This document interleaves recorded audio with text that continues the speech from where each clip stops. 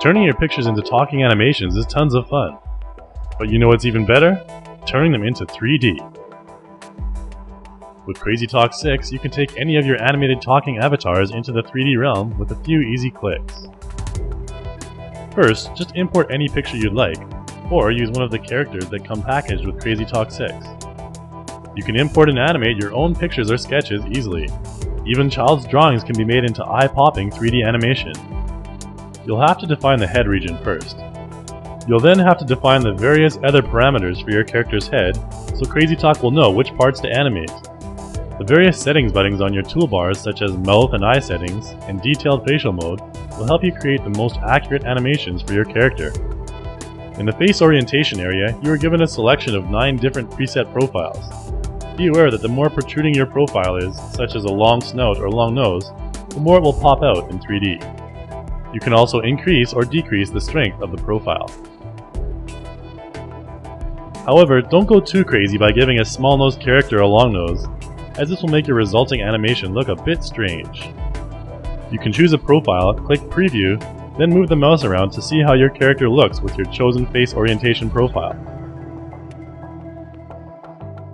For animals with longer noses like this lion, you can select the long snout profile to make the nose appear more prominent in your animation. As you can see, the nose has a bit more movement now as opposed to characters with flat noses.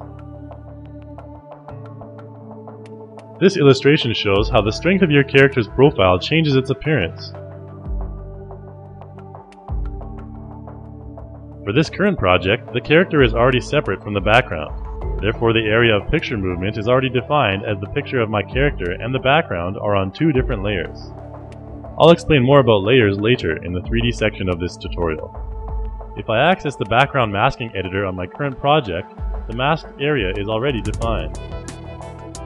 If I scribble over my character's face and click Preview, you'll see that he is suddenly missing part of his face, as it has become erased from the current layer. I'll bring in this handsome young fellow to illustrate how to mask the background on a regular picture.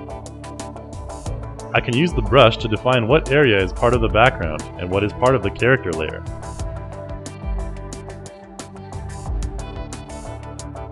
I can also use the tolerance setting at the top, but if the setting is too strong, I'll get more masking than I really want. It's useful for defining edges though. So why are background and character layers so important? It comes down to where your eyes are focused, called the convergence point. You can see from this illustration that the convergence point is the place where your views from both eyes meet when you're looking at something. The display distance value decides the convergence distance as you play back the output media. Take a look at the different layers in CrazyTalk. Layer A and B are reserved for SFX behind or in front of your character, who sits on the 3D avatar layer. When you select an area to mask as a background, it immediately gets sent to the rear layer and will appear more distant in a 3D render. Vice versa for SFX layers that get applied to the foreground. They will literally pop out in front of your character. Under the 3D Stereo Vision checkbox, you'll see an option to choose either anaglyph or side-by-side. Anaglyph format uses those glasses where one lens is red and the other one is cyan. It uses the slight displacement of the red and blue colors on the screen to create the illusion of distance. Side-by-side is a bit more advanced and requires polarized glasses to view properly. This technology projects 2 different images on the same screen, each at slightly different polarization, which creates a more realistic 3D feel. I'm going to add some SFX to my animation to increase the sense of 3D in my final product as well. To do this, I'll have to create some sort of dialogue for my character. I'll just use the text-to-speech editor this time.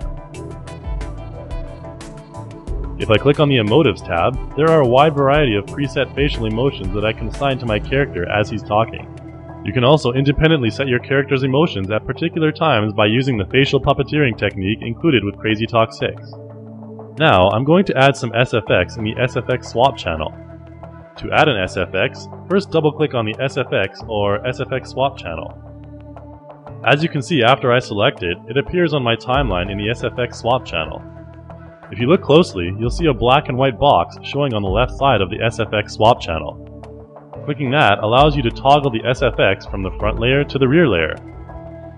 This is an important concept to remember when you want to do 3D rendering in CrazyTalk. I can extend my SFX by holding down the control button and dragging the edge of the SFX on the track. Now when I play it back, the animation moves a lot slower. This will provide a more vivid feel when viewing it in 3D. For more effective 3D videos, it's best that your SFX not move too quickly in order to give your eyes time to adjust. Finally, it's on to the rendering. As you can see, I have the 3D stereo vision box selected.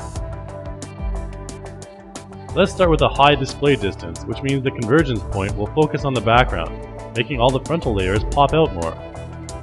You can also determine the length of your render by adjusting the time limit in your menu or on your playback bar.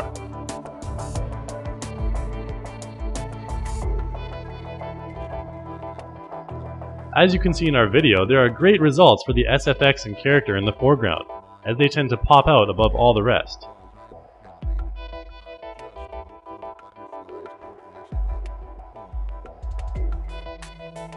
If you change the display distance to 0 like I'm doing here, the results will be less spectacular, as everything will essentially look like it's on the same plane.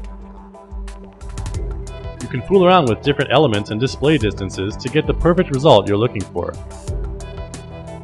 You can also take off your 3D shades and notice the difference between red and blue displacement when you adjust the display distance.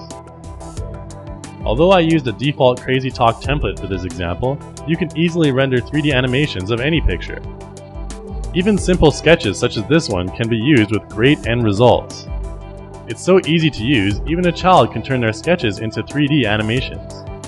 Both professional artists and young children can bring their sketches into 3D with a few simple clicks. Empower your senses with 3D stereo output in Reallusion's CrazyTalk6.